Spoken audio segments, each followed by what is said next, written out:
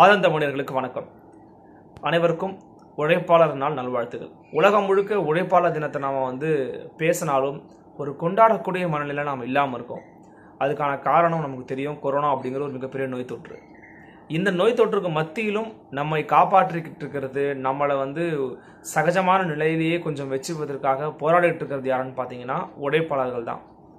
அதுவும் தூய்மை பணியாளர்கள், காவலர்கள், மருத்துவர்கள், செவிலியர்கள், இவங்க அனைவரும் உழைப்பாளர்கள் தான் இல்லையா? ஸோ இது போன்ற உழைப்பாளர்களால் தான் நாமளும் சக மனிதராக நம்முடைய வாழ்வியலை இயல்பான ஒரு வாழ்க்கையை நகர்த்தி கொண்டு போய் கொண்டிருக்க முடியுது. அதாவது உயிர் வாழறதுக்கு தேவையான விஷயங்களை நான் பேசிகிட்டு இருக்கேன்.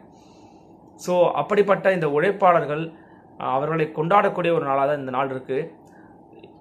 இந்த நாள் அன்றைக்கி நம்ம மிக முக்கியமான ஒரு செய்தியை பார்க்குறோம். அதுதான் ஐக்கிய நாடுகள் சபை வெளியிட்டிருக்கக்கூடிய ஒரு அறிக்கை. ஐக்கிய நாடுகள் சபை 3வது முறையாக இந்த அறிக்கை வெளியிடுறாங்க. அதாவது இந்த தலைப்பின் கீழே, இந்த விஷயத்தின் கீழே வெளியிடுறது. ஐக்கிய நாடுகள் சபையின் கீழே தான் சர்வதேச தொழிலாளர்கள் அமைப்பு அப்படின்னு ஒரு அமைப்பு இருக்கு.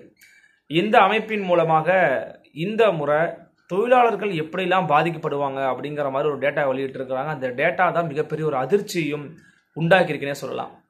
உலகம் முழுக்க ஒரு 330 கோடி தொழிலாளர்கள் இருக்கிறாங்க. இதில் ஆர்கனைஸ்டு செக்டாரில் ஒர்க் பண்ணுறவங்க, அன்ஆர்கனைஸ்டு செக்டரில் ஒர்க் பண்ணுறவங்க 2 பேருமே சேர்த்து சொல்கிறாங்க. கடந்த 330 கோடி பேர் தொழிலாளர்களில் கிட்டத்தட்ட 200 கோடி பேர் அன்ஆர்கனைஸ்டு செக்டரில் ஒர்க் பண்ணுறவங்க தான். அதாவது அமைப்பு சாரா, முறை சாரா தொழிலாளர்கள் தான். அவர்களுக்கு தான் மிகப்பெரிய ஒரு பாதிப்பு ஏற்பட போகுது.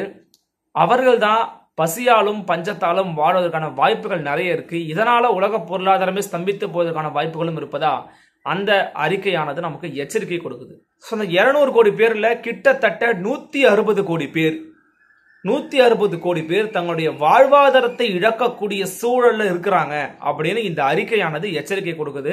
வாழ்வாதாரத்தை இழக்கிறது மீன்ஸ் அப்படின்னா என்னன்னா, வேலை கிடையாது, வேலையால சம்பளம் கிடையாது, சம்பளம் இல்லாதனால உணவு கிடையாது, உணவு இல்லாதனால அவங்க உயிர் வாழவே முடியாது அப்படிங்கிற ஒரு சூழலுக்கு போய்கிட்டு இருக்கிறதா இந்த அறிக்கை நமக்கு மிகப்பெரிய ஒரு எச்சரிக்கை கொடுத்திருக்காங்க. இந்த முடக்கத்தின் காரணமா என்ன நடந்திருக்குன்னு பாத்தீங்கன்னா, உலகம் முழுக்கவே இவங்க சர்வே எடுத்ததுல 43 கோடி குறு நிறுவனங்கள் முடக்கப்பட்டிருக்கு. அதாவது அந்த யாருமே வேலை செய்யல. இதன் காரணமா என்ன ஆச்சுன்னு பாத்தீங்கன்னா, சில்லறை வர்த்தகத்துறை, உற்பத்தி துறை ஆகியவை கடுமையான வீழ்ச்சியில இருக்கு. இதுல வேலை செஞ்சவங்களுக்கும் வேலை கிடைக்காம இருக்கு. நான் சொல்லியிருக்கக்கூடிய இந்த 160 கோடி தொழிலாளர்கள் பாதிக்கப்பட்டிருக்காங்கன்னு சொல்லியிருக்கிறேன் உலக அளவில் அப்படின்னு சொல்லியிருக்காங்க. இதுல ஒவ்வொரு கண்டத்திலும் ஒவ்வொரு நாட்டிலும் எந்த அளவிற்கு வீழ்ச்சியை சந்திச்சிருக்கிறாங்க அப்படிங்கிற டேட்டாவையும் சொல்லியிருக்கிறாங்க ஐநா. ஆப்பிரிக்கா மற்றும் அமெரிக்காவில் பாத்தீங்கன்னா 80% அதிகமான சரிவு ஏற்பட்டிருக்கு.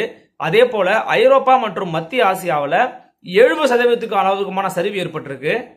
மற்ற கண்டங்களோடு ஒப்பிடும்போது ஆசியா மற்றும் பசிபிக் கண்டங்கள்ல 21.6% சரிவை கண்டிருக்கிறது. மேலும் இதை தொடர்ந்து சர்வதேச தொழிலாளர் அமைப்பினுடைய தலைவர் திரு குயர் ஏடர் என்ன பதிவு பண்ணினார் அப்படின்னா, நாம இவர்களை இப்படியே விட்டுட்டோம் அப்படின்னா இவர்களால் வாழ்வாதாரமே இல்லாம போயிடும். குறிப்பா இவங்க பசியால வாடுவாங்க. பசியால வரதுனால பாதுகாப்பு இருக்காது, பாதுகாப்பு இல்லைனா உயிருமே இருக்காது. அந்த அளவுக்கு ஒரு எக்ஸ்ட்ரீமான ஒரு ஸ்டேஜ் நோக்கி போய்கிட்டு இருக்காங்க இந்த முறைசாரா தொழிலாளர்கள் அப்படின்னு ரொம்ப வருத்தத்தோட பதிவு பண்ணியிருக்காரு. மிக முக்கியமா பாத்தீங்கன்னா, இந்த கடந்த 2 வாரங்கள்ல மட்டுமே எந்தெந்த நாடுகள்ல தொழிலாளர்களுடைய தேவை குறைஞ்சிருக்கு அப்படின்னு டேட்டா எடுத்திருக்கிறாங்க. அதன் அடிப்படையில் பார்க்கும்போது ஊரடங்கு போடப்பட்டிருக்கக்கூடிய நாடுகள்ல இருக்கக்கூடிய தொழிலாளர்களின் தேவையானது 80%-லிருந்து 68% கம்மியா இருக்குன்னு சொல்லியிருக்காங்க. சோ அரசு இந்த தொழிலாளர்களுக்கு பாதுகாப்பா இருப்பதன் மூலமாகவும் அவர்கள் புதிய திட்டங்களையும் புதிய சலுகைகளையும் அறிவிப்பதன் மூலமா மட்டும்தான் இவர்களை இந்த மிகப்பெரிய ஒரு இக்கட்டான நிலையிலிருந்து மீட்டெடுக்க முடியும் அப்படிங்கிறாங்க இதே அறிக்கையினுடைய தீர்வுகள் பகுதியில். ஸோ இவங்க தீர்வா சொல்றதுங்கிறது ஒண்ணுதான். மிக முக்கியமான இடங்கள்ல தொழில்களுடைய உற்பத்தியையும் தொழில்துறைகளையும் தொடங்கி அங்க இருக்கவங்களுக்கு வாய்ப்பு ஏற்படுத்தி கொடுக்கணும். உதாரணத்துக்கு நினைச்சு பாருங்க, இன்னைக்கு நம்மளுடைய இயல்பா தொடர் வண்டியில போயிட்டு வந்தாலுமே கூட சரி, அங்க பார்வையற்றவர்கள்லாம் கூட சின்ன கடலை உருண்டை வித்துக்கிட்டு இருப்பாங்க. அவங்களால முடிஞ்ச அளவுக்கு அவங்களுடைய விஷயங்களை செஞ்சு அதன் மூலமா வருவாயை பார்த்துக்கிட்டு இருந்தாங்க. அவர்களுக்கு இன்னைக்கு வருவாய் கிடையாது. அவர்கள் இன்னைக்கு பசியாலும் பட்டினாலும் வீட்டில் தனியா இருந்துகிட்டு இருக்காங்க. ஸோ இது மாதிரி நீங்கள் உலகம் முழுக்க கணக்கெடுத்து பார்த்தா ரொம்பவே நிறைய இருக்கும் அதோடைய இழப்பு அப்படிங்கிறது.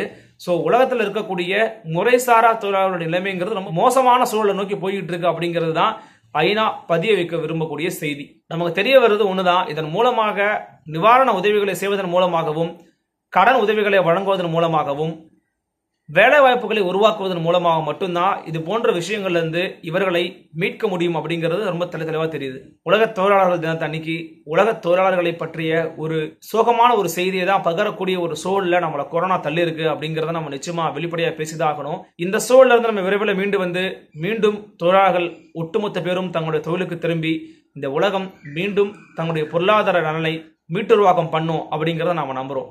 மீண்டும் ஒரு தலைப்பில் மற்றொரு நிகழ்ச்சியை சந்திக்கிறேன். அதுவரை உங்களிடமிருந்து விடைபெறுவது உங்கள் அருள்மொழிவர்மன். இணைந்திருங்கள். இது உங்கள் ஆதன் தமிழ்.